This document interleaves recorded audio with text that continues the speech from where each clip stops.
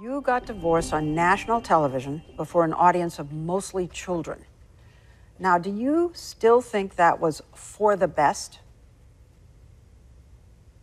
I do. Well, what about the critics who argue that you single-handedly have broken up more homes than anyone in the whole of humanity? Homes don't break. They change. Like people, which I truly believe is for the best. But what about what happened in the Philippines? Was that for the best? Sorry, what happened in the Philippines? You don't know what happened?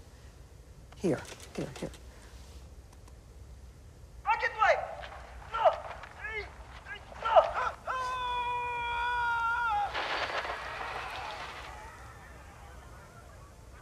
I wasn't aware of this incident. But do you feel responsible for the death of Phil? What did you say? Excuse me, 1 second. Do you feel responsible for the death of Filipino Pickles?